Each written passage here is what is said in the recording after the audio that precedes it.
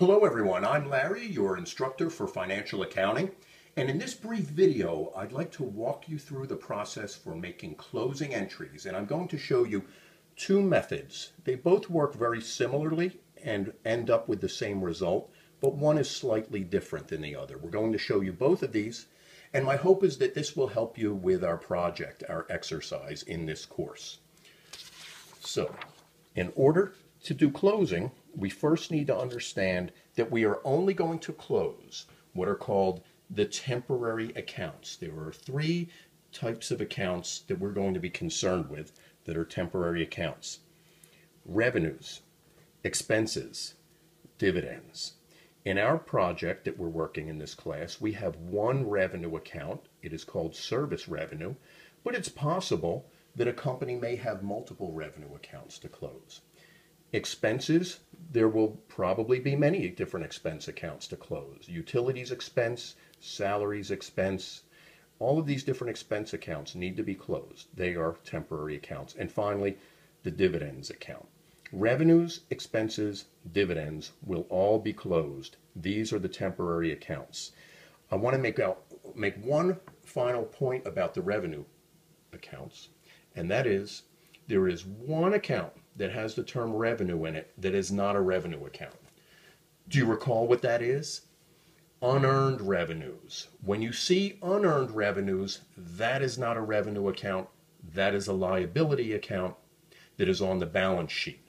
So keep that in mind. We are closing revenue accounts, but not unearned revenues. That is a different type of account. Revenues, expenses, and dividends are what we are going to close. Any other accounts in your exercise are what are called permanent accounts: cash, accounts receivable, land, buildings, accounts payable, notes payable, common stock, unearned revenues. All of those accounts are permanent accounts that appear on the balance sheet. They are not to be closed. We are only going to close revenues, expenses, and dividends. These are the temporary accounts. There are two approaches to doing closing. The first approach closes the revenue, expense, and dividend accounts directly to the retained earnings account. The second approach has just one extra step to it. In the second approach, you're going to see the revenues and expenses will be closed to an account called income summary, and the resulting balance and income summary will in turn be closed to retained earnings.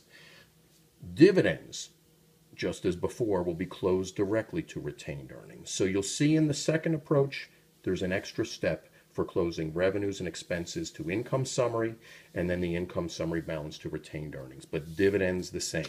Let's take a look at these examples. In this example, we're going to directly close to, do you see what that RE stands for? Retained earnings. We're going to close directly to retained earnings. And we have several accounts here: service revenue, rent expense, salary expense, utility expense, and also dividends. And we've got the numbers included over a period. It looks like the service revenue was credited 3 times over this period for $8,000, $5,000, and $7,000 respectively. So what we've done is run the balance, and when we add that up, the resulting balance in our service revenue account is a credit balance for $20,000. It's very easy for us to see the balance in rent expense, salary expense, utility expense, and also dividends. It looks like they were only posted to once. Now, let's do our closing entry, all of our closing entries for revenues, expenses, and dividends. This is the example where we are going to close everything directly to retained earnings. So we'll draw our T account here for retained earnings. And let's do the closing right on the T accounts. Then I'll show you what they would look like in the journal. So in this T account, we have a $20,000 credit balance in service revenue. How do we close that? We want to blow this account away to zero. If there's a $20,000 credit balance, we debit this account for $20,000. It is now wiped to zero. If we've debited an account for $20,000, what must we simultaneously do? Credit another account for $20,000, That's retained earnings. We will credit it for $20,000. We've debited the service revenue for its balance, credited that amount to retained earnings, and now service revenue has a zero balance in it. Similarly, with the expense accounts, we're going to close them to retained earnings. But notice they all have debit balances. How do we close each of those? We make a matching credit balance in each. Rent expense has a debit balance of $1,500. Credit it for $1,500. It's blown away to zero. It is wiped to a zero balance. There's a credit to rent expense, so we debit that amount to retained earnings. Salary expense has $7,000 in a debit balance. We credit for $7,000 the salary expense to blow it away to zero, and we will debit retained earnings for that amount. Utility expense, $500 debit balance, let's close it. Credit that account for $500 to close it, debit that amount to retained earnings, and there's one more account that we need to close. Dividends has a debit balance of $2,000. Credit that for $2,000. It's wiped to zero, and we will debit $2,000 on retained earnings. Now what can we do? Let's run the balance on our retained earnings. On the credit side, we have a $20,000 entry. On the debit side, if we add these numbers up, it looks like they add to $11,000. So what do we have to do to get the final balance? Net these two sides. $20,000 on the right, $11,000 on the left. The result is a balance of $9,000 on the credit side, and that is the balance in our retained earnings account. What kind of an account is retained earnings? Is that temporary or permanent? It's a permanent account that you'll see on the balance sheet under equity. That's it. We've just completed the closing process, closing revenues, expenses, and dividends directly to the retained earnings account. This is in T account format. What would it look like in entries in a journal? Same thing. You're just looking at this in journal format. Every closing entry I just made a moment ago, you see right here in the journal. We debited the service revenue for $20,000, credited retained earnings. In this second grouping here, we credited all of the expense accounts for the amounts that were in the balances. And we debited the total. We did this in one shot. We took the total and debited all that to retained earnings. And then we closed the dividends account to retained earnings. You'll be doing this on your assignment. This here, the entries in the journal are no different from what we just did in the T accounts. Here is the closing process. Let's do the one other example using the second approach. In the first approach, we close directly to retained earnings. This second approach, revenues and expenses will first be closed to an interim account called income summary. Its balance will then be closed to retained earnings. Dividends, just as before, will be closed directly to retained earnings. Let's do it. Same numbers as before in our accounts for this example, but in this case, we're going to have two accounts with the closing here. I'll draw our first T account. This will be income summary. Next to it, this will be the retained earnings account.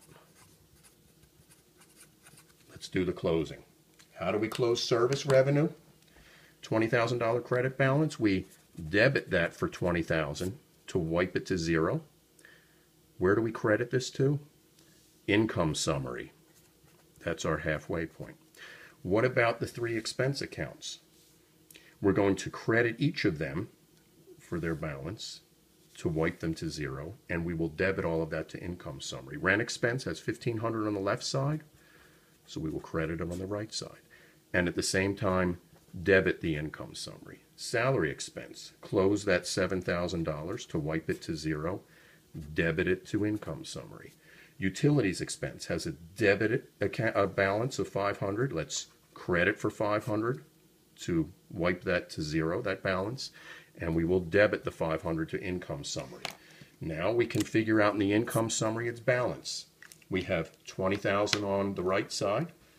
On the left side, it looks like we have $9,000 totaled. So we net the two, 20,000 on the right, 9,000 on the left.